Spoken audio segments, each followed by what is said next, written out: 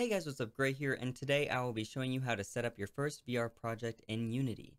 First, I will go over the basics of setting up a VR project, and then I will show you what you need to import to get your headset working.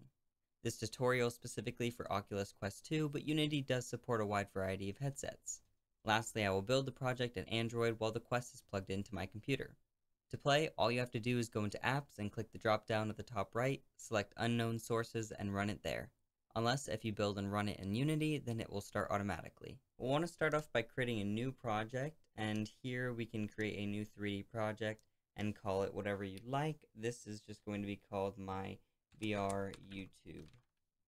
That's what I'll call it. Create, and wait for it to load up. Alright, once Unity is open, you'll want to go to File, Build Settings, and here we're going to select Android.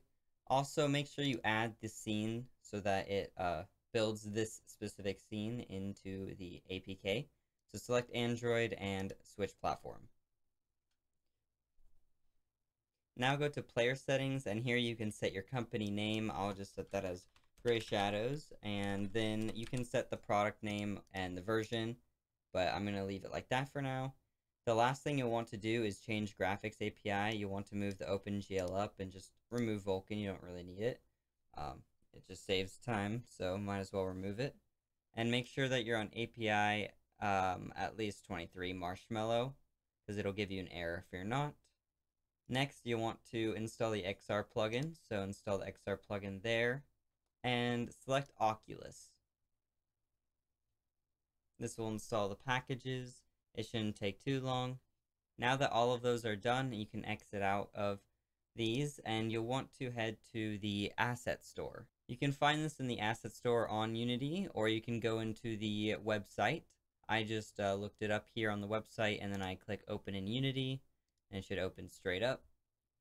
Opens up from Package Manager, and you can just import right there. If it says download, just hit download and then hit import.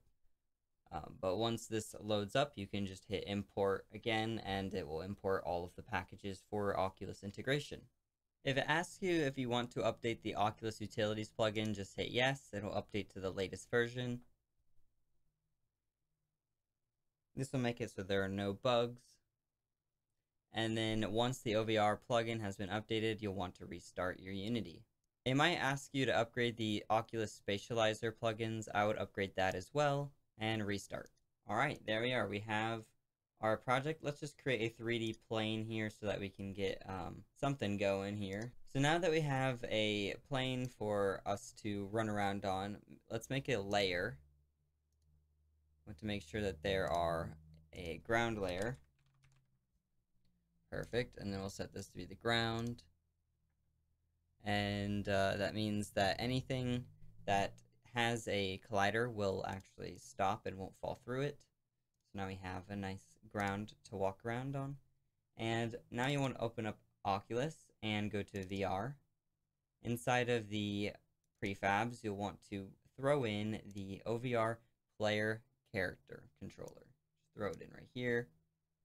And now we have this camera. So basically, it is replacing the main camera, so we can just get rid of that. And this just puts your character or your Oculus headset right in. Let's put it Y at 2, maybe Y at 1. Perfect. So now we can actually launch this in our Oculus. We'll want to go to Build Settings and hit Build. You want to come to Default Device and make sure your Oculus is selected, or whatever headset you have there, and then hit Build and Run. Make sure you give this a name. I'll just call this VR YouTube. And save. Now, you want to make sure that your headset is ready, and as soon as it runs, so make sure that you have selected that your headset can read files, and that it is actually connected to your computer, and that Unity can see it. Once that is all complete and it builds, then you will see it running in your Oculus. Awesome, we are in the game now. I can move around, I can do whatever I want. However you code this just really depends. See, I can move left and right. There's probably a way to code in a 360 movement as well, so you could look into that. There's endless possibilities with this, and I'm excited to see what all you can think of. Alright, here we are in a sample scene from Unity, and it looks like our controllers are not correct, but you get the idea. There you go. If you want to replace the controller, you can just replace the image there, the 3D model, because it's just the same 3D model as all these other things. And yeah, so you can pick these things up. So there, I'm holding the. I wish it actually showed the controller because it was showing it earlier. But once you figured it out and it shows the controller, so you can pick up all these blocks and stuff. I'm right at my Guardian, but that's alright.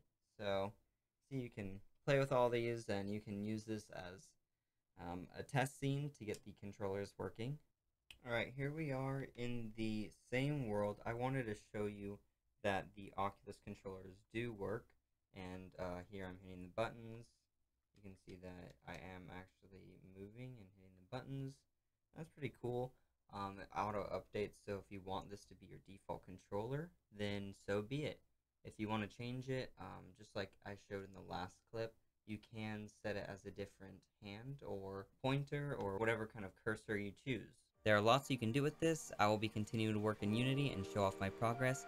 If you did enjoy, please drop a like, stick around for more content soon. But thank you all for watching, and have a nice day.